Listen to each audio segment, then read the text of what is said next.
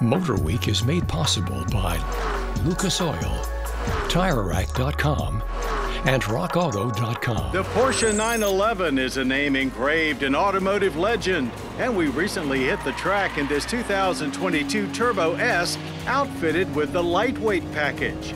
To tackle that last bit first, the lightweight package shaves off about 60 pounds by deleting the electric steering column, heated front seats, and the rear seats entirely.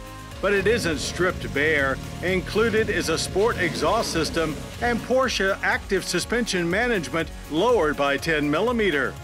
Outside of that, this is very much a Turbo S.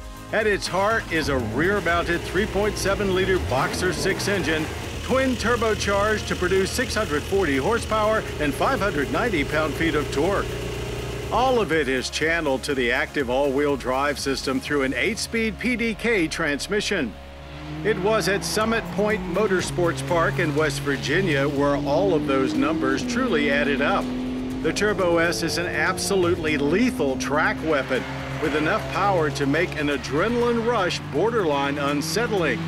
When exiting a corner, the Turbo S squats down and launches to the next braking zone. Once there, it slows from high speeds in a totally controlled manner.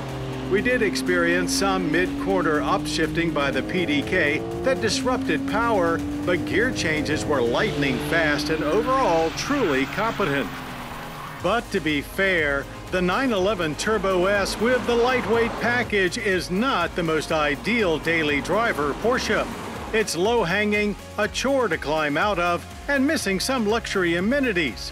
However, those are sacrifices we expect in the pursuit of the ultimate high-performance Porsche street car, which this 911 Turbo S may very well be. And at an as-tested MSRP of around $225,000, it should be. And we'll be back with plenty more quick spins soon.